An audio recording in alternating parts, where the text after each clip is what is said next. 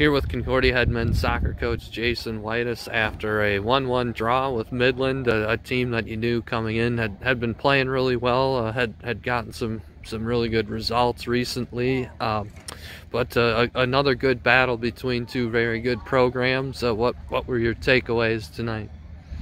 I think that's the first and foremost. It's a hard-earned point with two good teams, and I think two teams that certainly will battle for good position in the league. And you know, I think we certainly had aims and ambitions to walk away here with a win, but I don't think there's any reason to hang our head about a hard-earned point. I think it was a great college soccer game. I think you know, the fans that were here is probably an exciting one to watch. There were opportunities on both sides, two good teams battling it out, and you know, it kind of reminded you of a playoff game in that way. That you know, I think both teams kind of left everything on the field. And, it was fun to be a part of the game. I think I was excited. I told the guys that we just saw maximum effort all over the place, whether it's blocking a shot, cross. You know, we saved one off the line with Decker in the first half. That was a really important moment.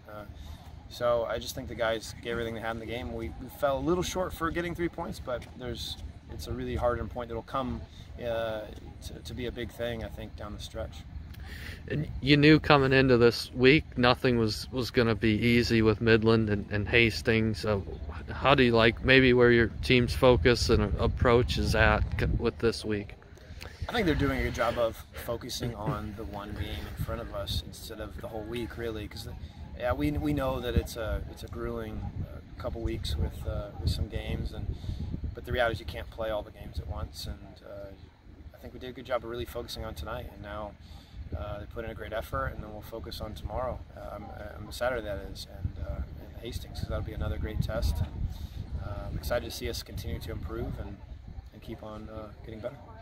Last thing, I know you've been mentioning Garrett Perry being a guy who can certainly give this team a boost from a goal-scoring perspective. Had a really nice strike tonight, but I think that's 3 games in a row he's scored, so he's really coming on.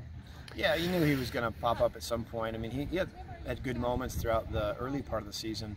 He's a guy that we always knew had goals in him, and maybe it was a bit surprising to see no goals come in those first few games, you know, those first 6-7 games, but you knew it was going to pop up here, and you know, a couple games like this, and he's got more goals in him, and he creates things for us, and he can have a special moment.